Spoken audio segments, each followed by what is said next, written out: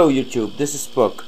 In this short video, because I'm not gonna make it really long in this video, we're on the Windows 10 failure laptop, the one we made a video about that did not work or did not start up with Windows 10, the Dual, and it's now on Windows 7 starter. Let me show you that real fast, and some of you will already know what this video is about.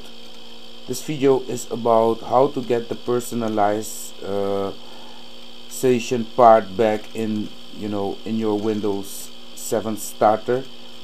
And hold on, let this boot up, fire up. There you go. It's Windows starter. I had a CD, fully legal. I installed it and I also activated it. It takes a while to show. And well, in fact, it's not about Windows 7. It's more about the personalization, how to get this back in Windows 7 starter. And I think in Home is also not there. How to change the background. Well, if you have this back and you start it up, then you will get a kind of little bit different sort of tab or window that you're used to. This is kind of slow, peeps, so forgive me for that. We're doing this on a Pentium 4 with 1.8 gigahertz processor, very slow. Well, here we get a question if we want to launch. This is very annoying from Firefox asking me if I really want to close. I said close, you just must close, you stupid program.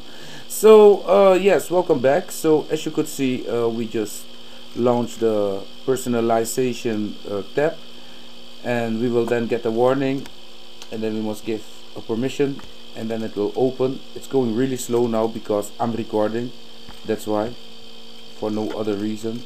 This was also slow on the Windows XP, so it really surprises me that this works.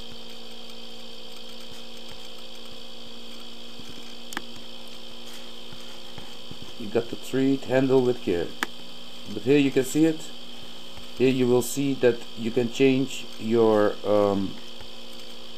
background by just browse to a picture and then select it, and yeah, whatever.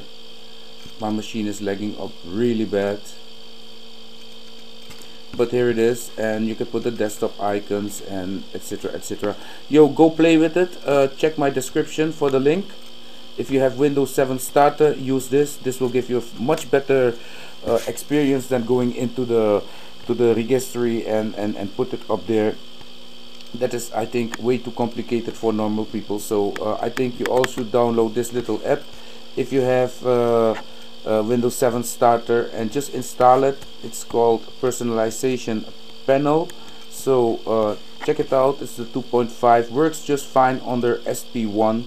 I just installed it and it works fine, so you can try it out. Let me know if this works for you, and of course hit the like and subscribe button.